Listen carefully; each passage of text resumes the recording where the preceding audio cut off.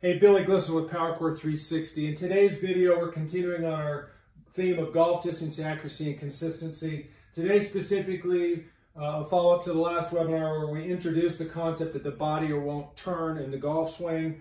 Specifically today, we're going to talk about the shoulders and really focus on the backswing. Now, is it a function of flexibility or strength?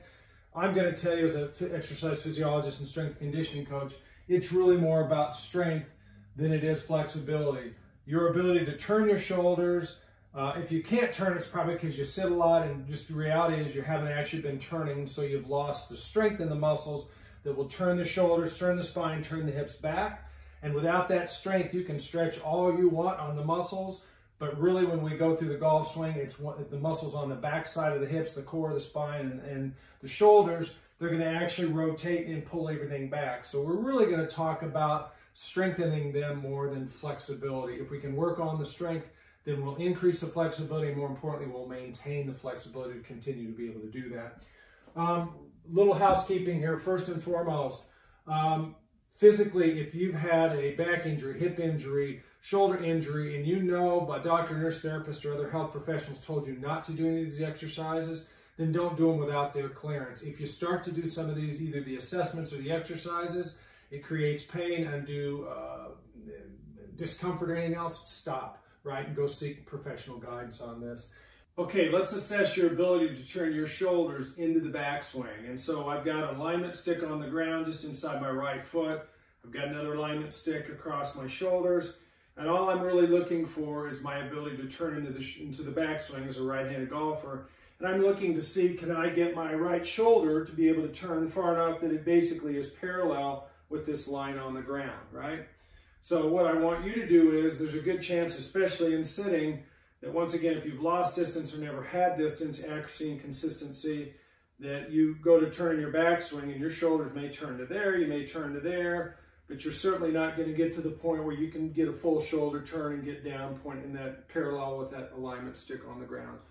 Don't force this. Once again, do your warm-up first. Don't force this. Just take what you can get. It's just a benchmark. We're just trying to see where you start, right? We have to know where you start to know if we're actually making progress. So stick your alignment stick on the ground, sit tall, don't force it, do your warm-up first, and turn and see how far you can actually turn. All right, second part of the assessment is now in standing, more of a golf-specific posture. I've got the alignment stick inside my right foot on the ground. I've got the other one across my shoulder. And I'm just going to perform my backswing, and once again, can I get my shoulders to turn fully to where this stick is basically parallel with the stick on the ground. Once again, do your warm-up first. You can try the seated assessment first. Don't force it.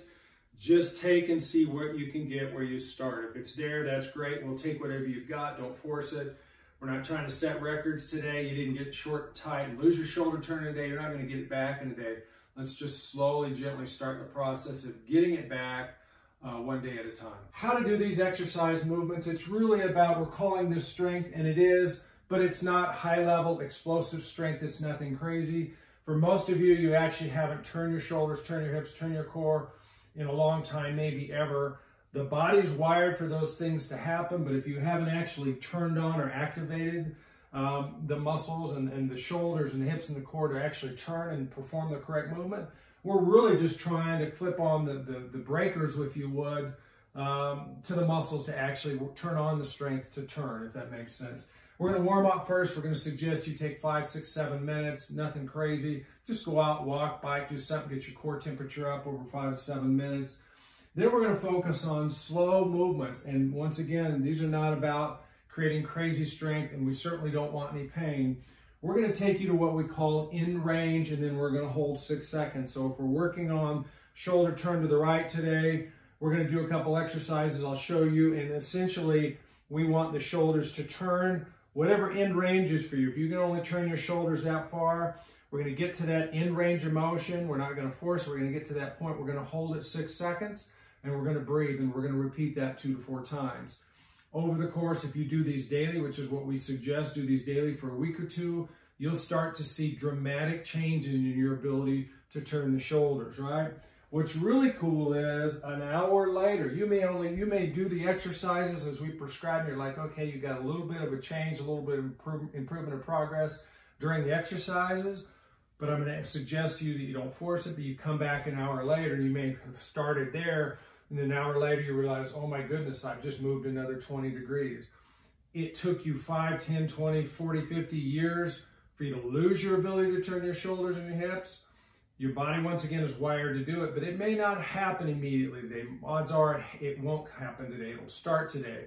But you should see some nice changes or improvements in an hour after you've actually done the exercises, which will motivate you to say, okay, gosh, I'm actually turning a little further and it feels easier. I like this, right? Okay, now starting to work on the fix. So I'm going to go in a seated position initially.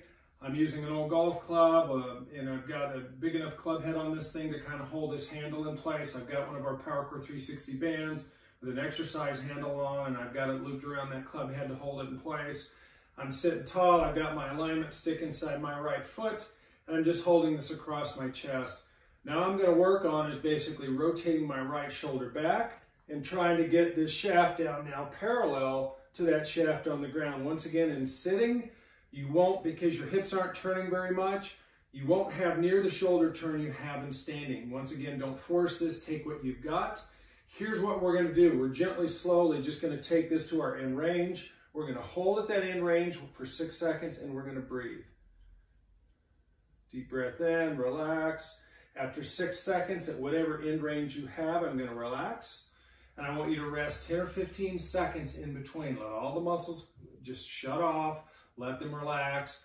We're going to do 2 to 4 reps. If it's your first day, do 2 or 3 reps max, okay? And then, like I said earlier, wait and see an hour later and see what happens at the end. I think you'll see some nice changes. So here we go once again. I'm putting this across my arms, nice and slow. I'm just going to turn my right shoulder back. I'm going to get to that end range, and I'm going to hold for 6 seconds while I breathe.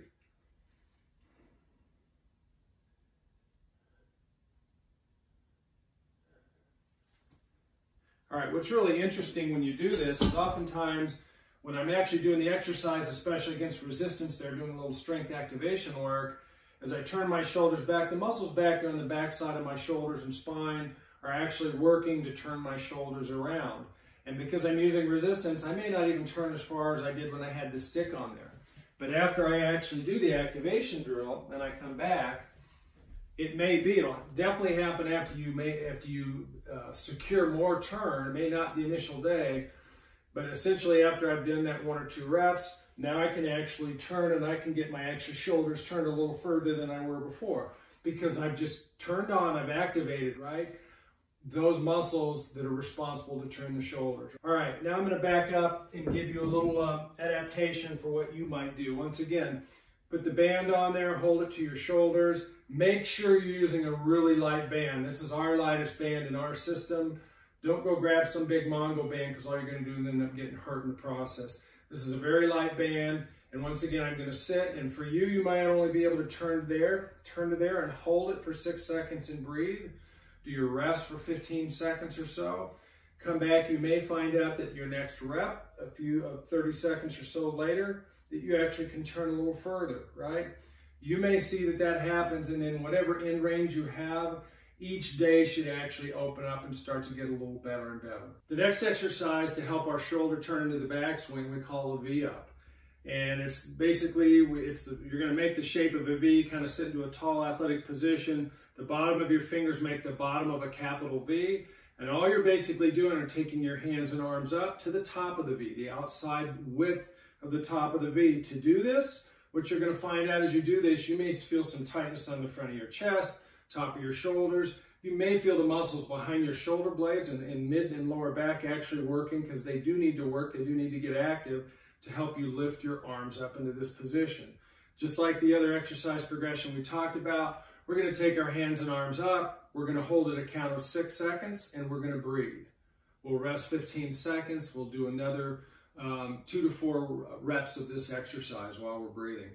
Second progression of this. So if the first one, if you feel like, oh, I don't feel anything, you're just like Gumby, your arms go up and you don't feel much, well then go to your light resistance band. I'm going to use our PowerCore 360 gray band. And what I'm going to do is actually use a stick. And I'm going to take our gray band with an exercise handle. I'm going to put a little sticker dowel in between. And by the way, I suggest you have a sticker dowel. You're going to use it in a lot of the things you do with us. I'm going to do the exercise. I'm going to sit kind of in my tall athletic position, really almost in a dress posture. And all I'm going to do with the band straight out in front of me, right in the middle of my body, is I'm going to do my V-up exercise, but instead of my hands being in here tight, I'm going to take them out to about shoulder width. And I'm just simply going to take those arms up, and I'm going to hold it there at that top position for my 6 seconds, and I'm going to hold. I want to make sure as I'm doing this, especially with resistance, I don't have any shoulder pain, back pain, neck pain. And what I don't want to do is I want to make you a side view. As I'm doing this exercise, I want my shoulders to go up, but I don't want to arch my back and do this. My body needs to be upright. In fact, it actually will be a little bit forward if you're sitting kind of in your dress posture. I'm just taking my hands and arms up to the top. Whatever range of motion I have, we're going to go to that in range. We're going to hold 6 seconds and breathe. Then we're going to do 2 to 4 reps. All right, post-test after my corrective exercises. I'm in standing position now, kind of golf address position. Alignment stick inside my right foot, another one across my shoulder. Just going to sit back into my hips, kind of address position, and just turn my shoulders and see where I'm at. And all of a sudden now, man, I've got, when I started today, I was just barely getting to being parallel. Now I can actually, I've got a complete full shoulder turn. I'm actually turning past that stick. So for me, it actually has really opened up. It's activated the muscles that turn my shoulders back to the right. And if I do this every day, more importantly, if you do this every day, they will start to open up very quickly. If you like this video, please like us down below. Subscribe to the channel. Watch for the next email. We're going to come back and on the next session talk about how to turn the hips.